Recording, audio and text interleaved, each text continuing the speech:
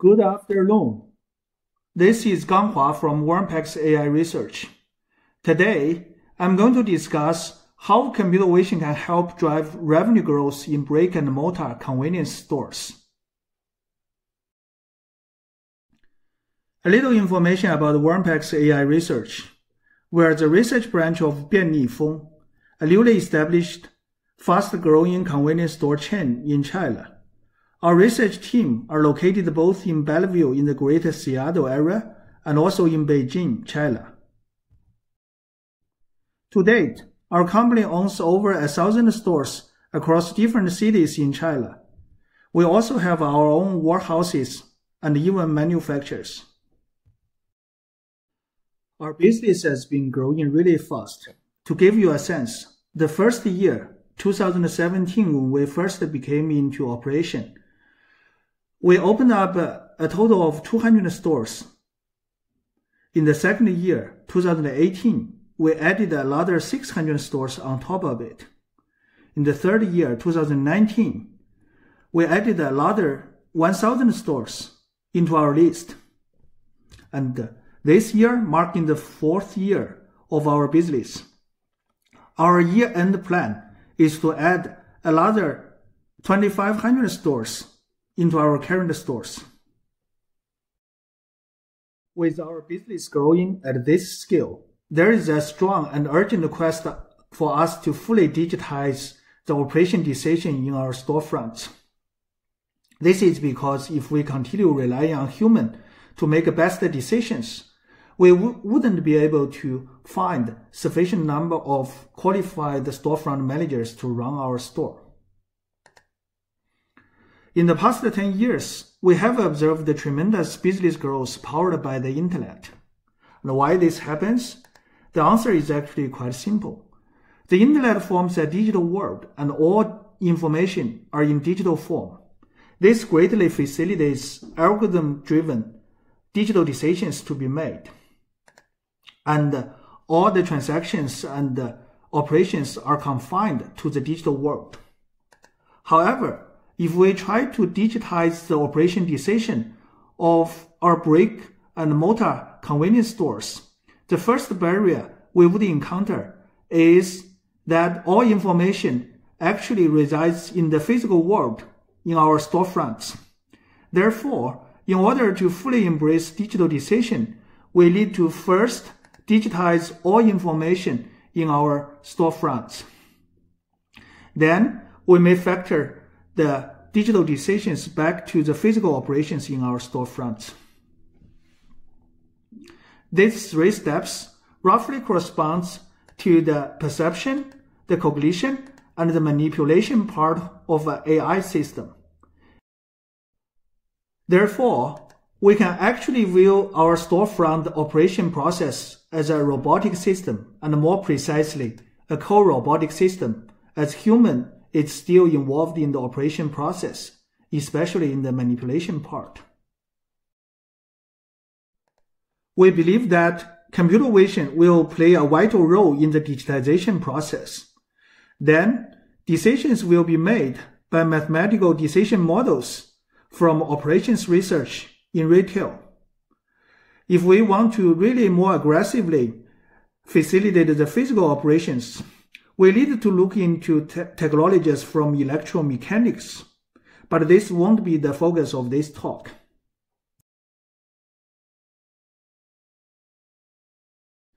We are going to use a case study to showcase how we can fulfill this cycle to drive revenue growth in our storefront operations. Therefore, the rest of my talk will be divided into three parts: the digitization, decision, and the execution of physical operation parts. This cycle is centered around a decision model we build on assortment planning and shelf space allocation. Let's first look into the digitization parts, where we want to create a digital twin of our storefronts, which captures the whole store information of products and the shelf space usage. The first step of our digitization process is to run a robot equipped with a 360-degree camera to navigate through every single corner of our storefront and capture all information into a single 360-degree video.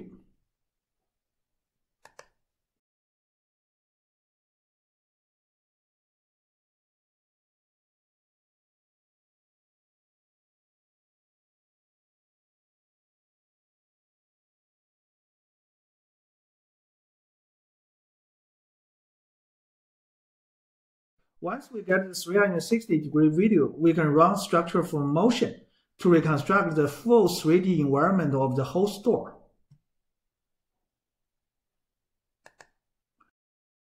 Simultaneously, we can also run a deep learning-based 6DOF 3D shelf detector. This way, we can detect each single shelf in our store and estimate its 3D pose.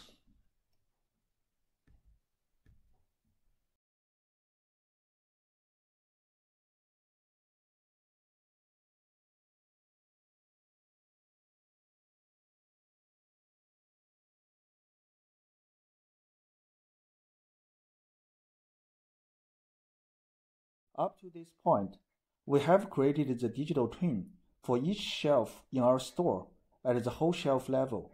Next, we are going to move inside the shelf, capturing more detailed information about the products and the shelf space usage.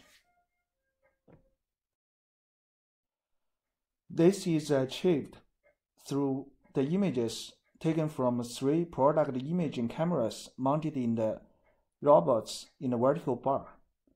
Because we have already obtained the 3D reconstruction of the whole store, we can use this 3D environment to simulate the optimal robot position and pose to capture the best view for each shelf front.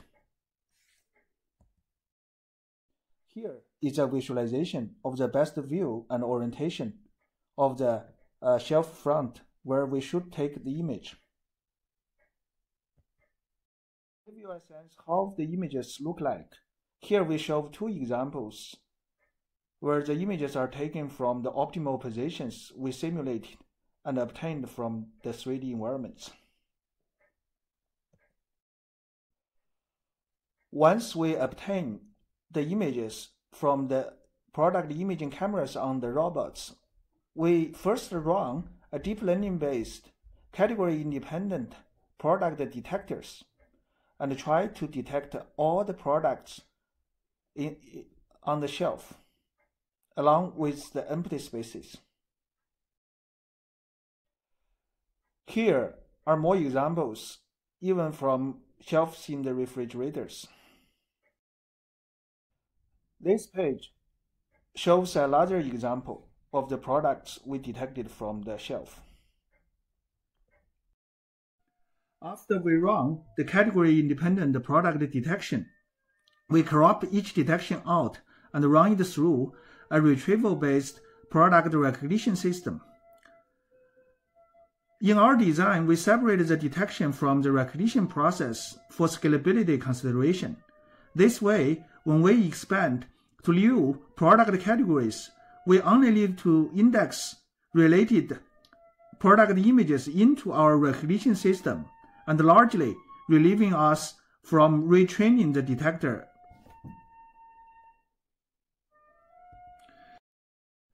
Here, we show another recognition result from our recognition system. As we can see, the query image actually does not provide much information. But because we indexed an image of similar views of the same product in our image, we are still able to correctly recognize that this product is actually a delicious dish. After we running through this detection and recognition process, we are able to create the digital twin inside the shelf, where we not only know what products are shown there, but also know how these products are arranged, along with whether the shelf still has empty space or not.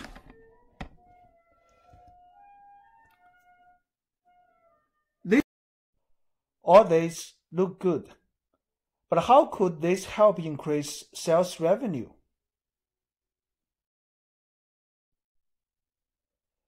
In order to answer this question, we need to divert from computer vision a little bit. So next, we're going to talk about our decision models for assortment planning and shelf space allocation. If we compare a brick-and-mortar store with an online store, the difference is quite obvious. The physical store is limited by its space. As a result, the number of SKUs you can display in your shelf is quite limited. Versus in the online store, I can literally create an unlimited number of web pages to display the SKUs I offer. Therefore, the problem we want to address here is how can we most efficiently allocate the spaces to different product SKUs such that we can maximize the sales revenue. This is addressed by a mathematical model for assortment planning and facing assignment. In order to establish such a mathematical model, let's first take a look at what would happen if a customer comes to a store. There could be three major cases. In the first case, the customer knows exactly what he or she wants to buy and the product is also available. In this case, the customer would buy the product and the sale is fulfilled. In the second case, the customer still knows what exactly he or she wants to buy, but the product is not available. In this case, the customer would buy a substitution or we could lose the sale. In the third case, the customer does not really know what he or she exactly wants to buy, but just want to take a look around the store. In this case, he or she would either buy something or would buy nothing. This understanding of customer behaviors helps us to establish an exogenous demand model. In this model, customer demands of a product SKUI could be divided into three terms. The first term is the initial demand, where DI_min is the base demand of product SKUI, and KI is the facing number assigned to it. It has long been observed in the retail industry. If you assign more facings of a product in the shelf, then the customer demand of this product would naturally increase, and the magnitude of this increase is decided by a parameter called space elasticity. The second and third components are called out of assortment and out of stock substitution, respectively. They represent the demand of product SKUI induced by substitution by, but for different reasons. The parameter is called out of assortment substitute rate, out of stock substitution rate, and H represents the hidden true demand. The parameters in this demand model could be estimated by nonlinear least square given historically observed demands and facing numbers from sales data. This is actually where computer vision can provide the most accurate information to estimate these parameters. For example, the product display map estimated from our computer vision system can actually be serving as a very good information source to fit in this model. Once we obtained our demand model, we can easily establish a mixed integer program to optimize for the sales revenue or sales profit. This is achieved by assigning the optimal facing numbers to each product. In our optimization problem, pi I is the selling price, and capital Ki is the capital facing we can assign to a specific product. And lowercase wi is the physical width of the product, and the capital Wi is the cap of the shelf width we can assign for a specific product. The last constraint in our optimization problem ensures us to assign the facings to our product units within the total shelf space available to us. In our optimization problem, if we assign 0 facing to a product SKU, it essentially means that this product is not selected in our assortment. This way, we achieve joint optimization of the assortment and facing assignment. With this model, after we have done the optimization, we can create a unique planogram for each of our 1,000 stores and ask the storefront managers to arrange the products in the desired fashion.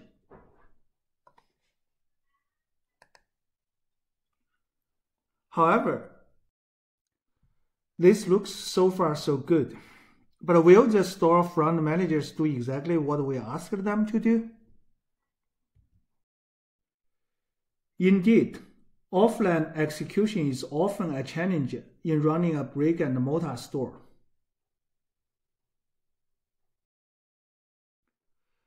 So how do we ensure the quality of the offline execution in our stores? Because we have a robot running in our store.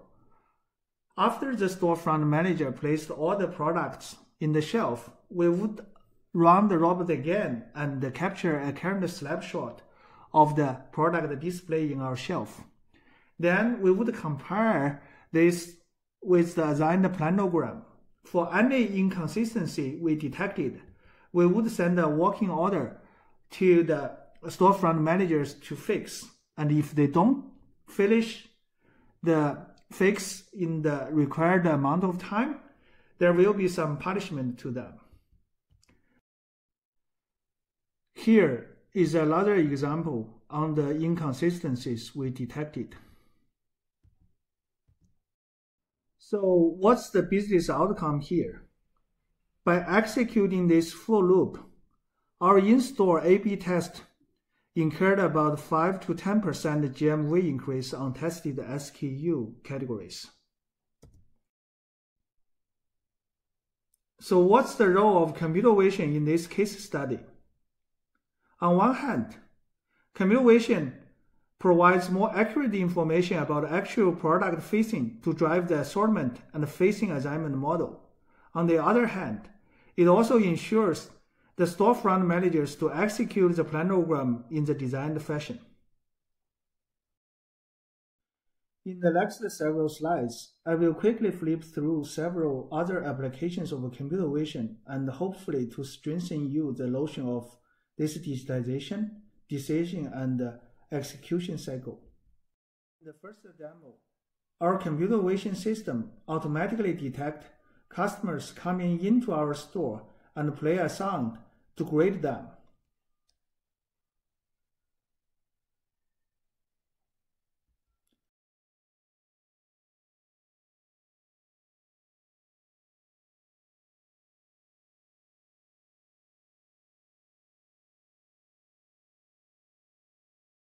The second demo I want to show here is what we call the intelligent reminder. We have very strict SOPs to guide the storefront managers to run our store. For example, in the case here, when the customers finished eating and left all the garbage in the tabletop, we asked the storefront manager actually to finish the cleaning in 5 minutes.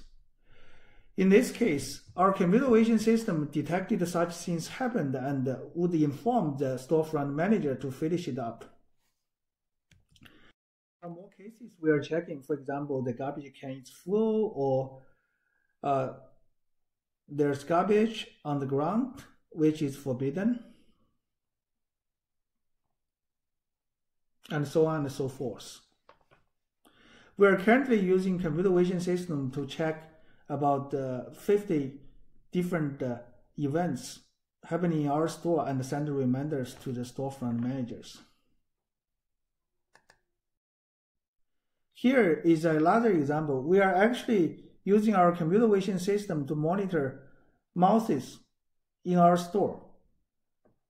Whenever we detect such events, we need to shut down the whole store and do a total cleaning to kill all the mouses before we reopen the store.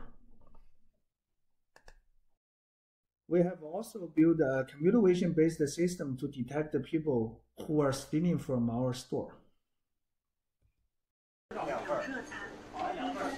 In this case, we have built a machine which can automatically put the cover into the lunchbox, where we also use computer vision to recognize what the customer has ordered and automatically print out a 2D barcode for them to make the payment. In conclusion, the broader role of computer vision in brick-and-mortar retail, including first, capturing more accurate information about the status of the store, including product shelves and customers. Second, it can be used to ensure the quality and service consistency of the storefront operations. And last but not least, it could play a very important role in anti-theft, which induces very big loss for the whole retail industry. This concludes my talk. Thank you very much. I would be happy to answer any questions you may have.